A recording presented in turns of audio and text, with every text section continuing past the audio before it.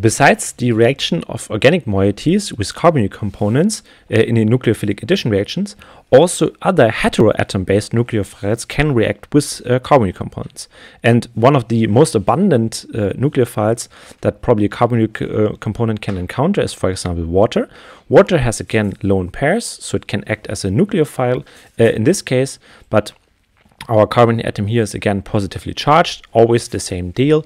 Look for the positive and the negative charge.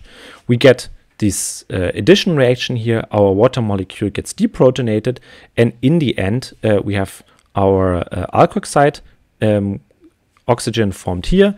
This gets protonated by another water molecule. So in the end, this is basically a shift of the proton from here to this oxygen atom, and we are forming a so-called hydrate, or this is also called a geminal diol, because we are having two hydroxy groups attached to one carbon atom. So it's basically, yeah, a geminal diol, as the name already suggests. And this is, of course, quite interesting component, and what you've probably recognized here in this reaction scheme is that all of these reactions are reversible. So with the same right that we could say, okay, our anion gets protonated here in this case, we could also say, oh, maybe it gets deprotonated, and then maybe the reaction goes backwards. And this is actually what you have. So when you put a carbonyl component into water, you always find like partially this will get hydrated and form this gem diol structure.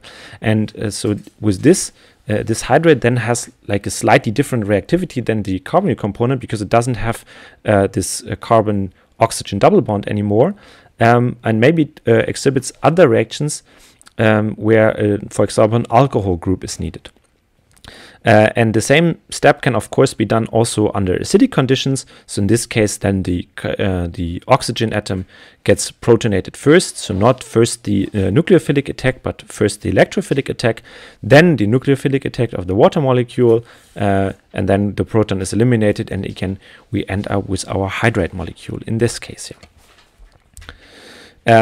And here you see some of these equilibria with numbers. So for example, if you use propanone, so this is also called acetone, and you put this in water, then only 0.2% of the molecule gets hydrated. So it's actually a very rare phenomenon.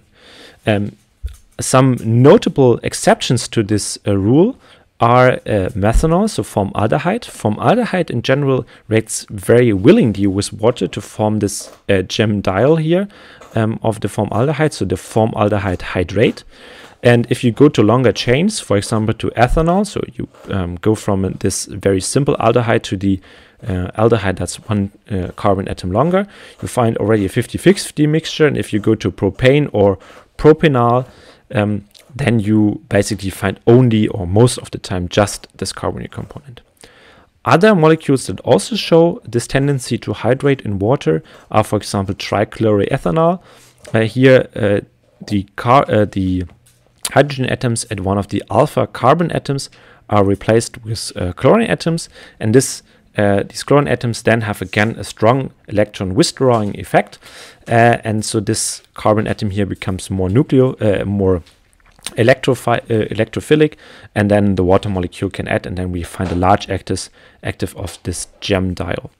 In general, you rarely find this gem diol structure of the carbonyl components, and this is then formulated in the so-called Erlenmeyer rule, where you can say